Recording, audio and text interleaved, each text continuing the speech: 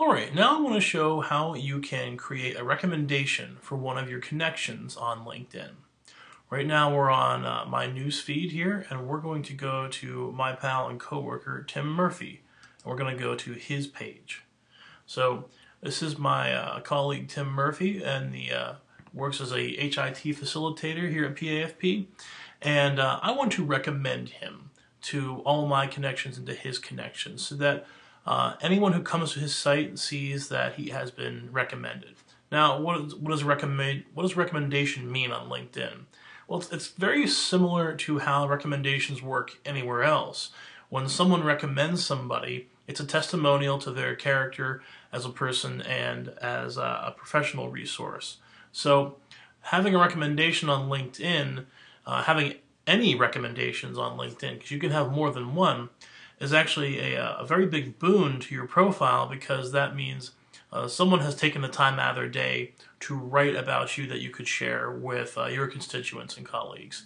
So how do we actually go and do it? So we're on Tim Murphy's page, and we are going to go to the little triangle here, and we're going to go to recommend.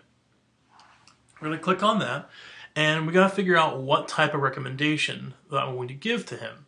So you have a couple options here. The first one here that's actually checked is colleague, and it defines it. So you have worked with Tim Murphy at the same company, which I do. If I'm working in a different field, you'll see service provider. So if you've hired Tim Murphy for a service and for your company, you can give him a recommendation as a client. If you have worked with Tim Murphy as almost like a B2B relationship, you can recommend as a business partner. And then the last one here, this is very important for students and residents. Student, when you were at the school, you were either a fellow student or a teacher. So that's why for many young professionals, it's great to start having a LinkedIn page before you get out of school. Start building your contacts before that. We're going to keep it on colleagues since that is the most appropriate response here. So I'm going to click on go. And then what happens is I'm taken to this page where it says create a recommendation. And then it talks about the relationship of how I know Tim Murphy. And then I have a little box down here that I can expand to write in a recommendation. So we're going to see the basic recommendation. The basis is, have I managed Tim directly? Do I report directly to Tim? Am I senior to him but did not manage him directly? Tim was senior to you but did not manage him directly. We worked within the same group, or we worked in different groups.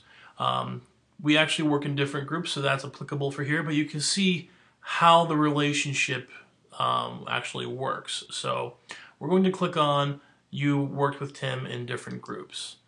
So I have to choose the title at the time of my posting. So I have to figure out if is this my current job or is this something past? Because I can give recommendations for anyone who I have worked with in the past at a previous company. When I used to work as a creative director, I had actually recommended all of my interns. And as soon as they actually created a LinkedIn page, maybe after I left there and came to PAFP, I was able to go back and list my title. So as you click here, you're going to see all the titles that I have had since I've started my LinkedIn page. So if you have filled out your profile to a very full extent and you're remembering all your titles, you can actually go back and choose which job, which title that you had at the time so you can give your recommendation. So I am going to choose my current title here at PAFP. And then I have to choose Tim's title. So I can actually recommend him from when he worked at other places as well. So if Tim and I had worked previously in another job, and I've known Tim work from another place, I could choose what his position was, what his title was at the time, and give a recommendation for that type of work. I'm going to pick, though, the HIT facilitator here at PAFP. So that's the relationship. We've worked in different groups. I'm using the current title for the position that I hold currently, and I'm using his current title for the position he holds currently. But as you can see, you can change this to kind of backdate, your recommendations. So that is how the relationship status works here. And how this actually works is when you see a recommendation, you're going to see how the person who wrote the recommendation, how they are actually related to the person. So you can't just create a recommendation for somebody and not identify how you actually are related to that person in some professional manner. So this portion here, now this is all filled out. Now I get to write the recommendation. And recommendations are great. You really want to think long and hard about your recommendations you're going to give out to people. So, and you've probably heard this many times ever since school. So I actually have something prepared, and I am just going to then copy and paste that in here. Now, I can view the message that will be sent to Tim. So he's going to get a notification right here and a message stating that I have actually created a recommendation for him, and then he can actually choose if he wants to show that recommendation or not.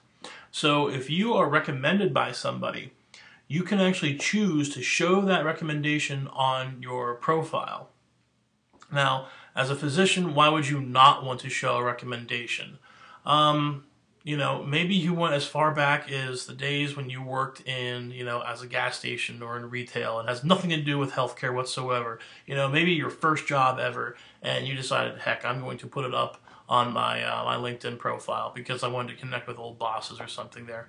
Whatever your reasons are, you can actually get recommendations from people you've worked with outside of your current industry who you've known from years past. So that's, again, the whole reasoning with social networking, is that you can connect with people from a long time ago. Well, you can get recommendations, but you don't have to show them. You can just keep them. So you don't have to actually make them all public. So as I'm writing this recommendation for Tim, he is going to get a message and a notification, and it'll show him my recommendation. He can then choose to make that recommendation public or private. If he keeps it private, he will actually see it on his profile, and that's it. If he chooses to make it public, what happens then is it gets posted on his actual profile page that everyone then can see. So I am going to click send. And then what happens then is that my recommendation has been created, and I go back to Tim Murphy's profile.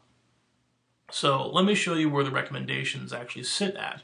On the long profile page here, as long as you scroll down, now Tim's privacy settings are set up that everything that comes to his page will be public. So right now you can see my recommendation that's on his page. So I can click on more, and I can see more of the information here. So you're seeing my name, my title, and you can see that that's been time-stamped, and I worked with him. It says here, it said Hershey Medical Center. I have to go back, and I could go back and change that, or Tim can go in there and actually change it as well. So that's how recommendations work.